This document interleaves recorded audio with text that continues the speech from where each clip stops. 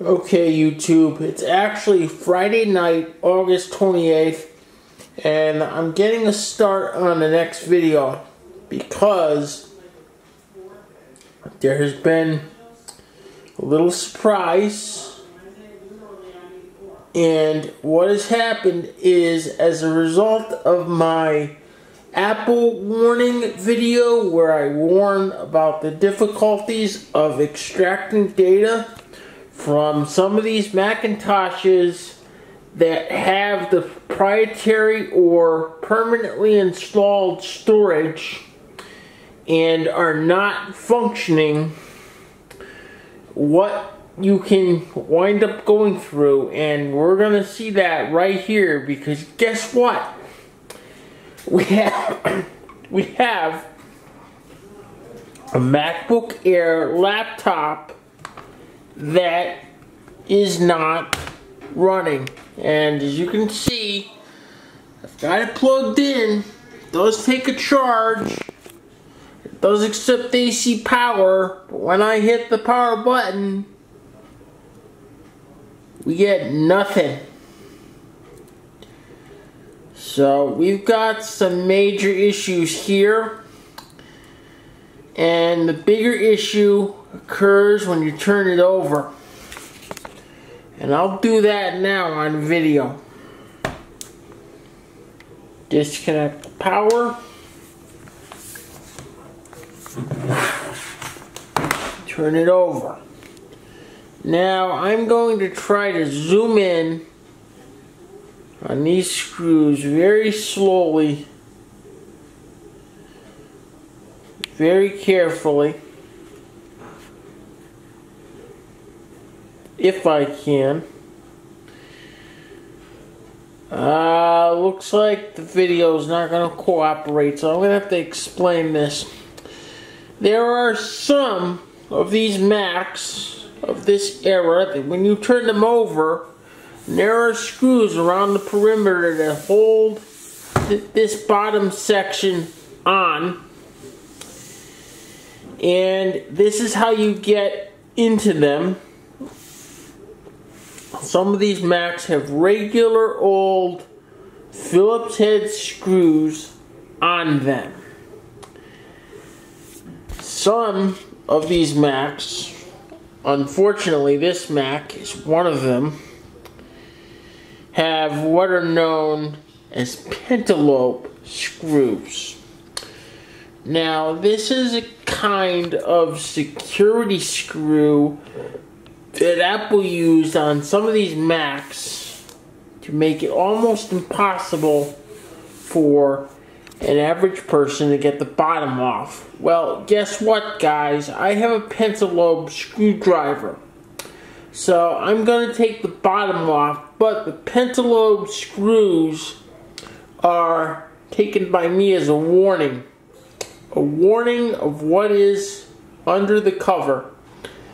And I can almost tell you with 99% certainty what is going to be under this cover is either a proprietary solid state storage stick or storage chips soldered directly to the motherboard.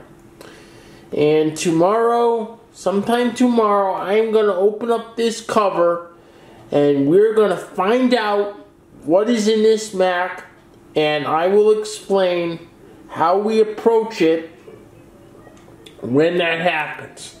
Now, for me, like I said, it'll be the next day. For you guys, it'll just be a second. So I'll be right back. Okay, for you guys, it's just been a second. For me, it's the next day. I removed the cover from this Mac, which requires a special pentalobe screwdriver, which I have. And as you can see, most of these things are battery.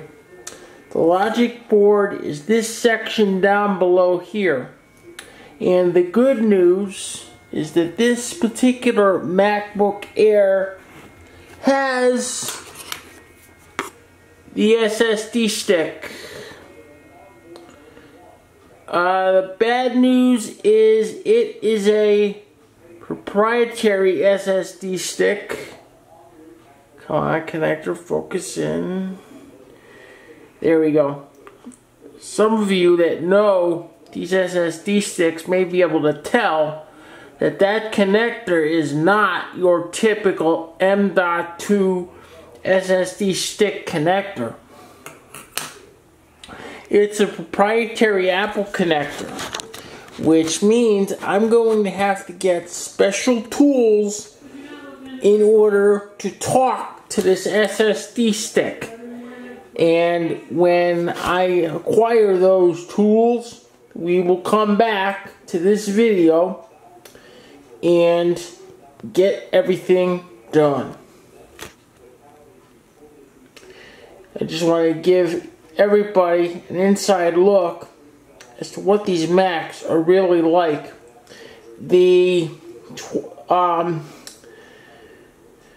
I believe they started doing the soldered on storage in 2016. Don't quote me on that. In 2018, they started using a new security chip called the T2 security chip. And when we get into these 2018 MacBooks, data recovery is extremely difficult. Supposedly, from what I understand, it can only be done by Apple with a special tool that they have. This is what part of what got everybody in an uproar about Apple right to repair lawsuits. It's also extremely difficult with these 2018 and up Macintoshes. If you have a bunch of these things and let's say you're a recycler, extraordinarily difficult, if not impossible, to recycle these machines properly and resell them. In fact, a lot of times the entire laptop winds up getting thrown into a huge shredder because they cannot be safely resold. And as I just said, when I get the tool for this, we'll come back to this video. I'll see. For me, it'll be a few days. For you guys, it'll just be a second. Okay, everybody, for you guys, it's just been a second, but for me, it's actually Wednesday, September 2nd, and we got the next segment of our Mac recovery video. The new laptop that everything's going on is right over here, brand spanking new, never even been set up yet. It is a Windows laptop, and we're going to be working on getting that set up today. My original plan for this video was to do all of the segments in one video and publish the entire thing. However, that's going to have to be done in 2 videos. And the reason being is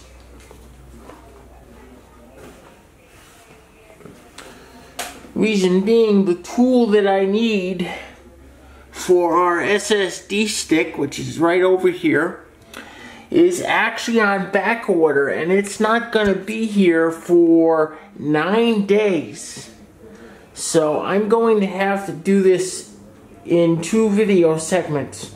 One other thing I did work on was I worked on getting a Catalina virtual machine installed and running in my VirtualBox. And the reason for that is this. A lot of people turn on File Vault. And File Vault, for those that don't know, is full hard disk encryption.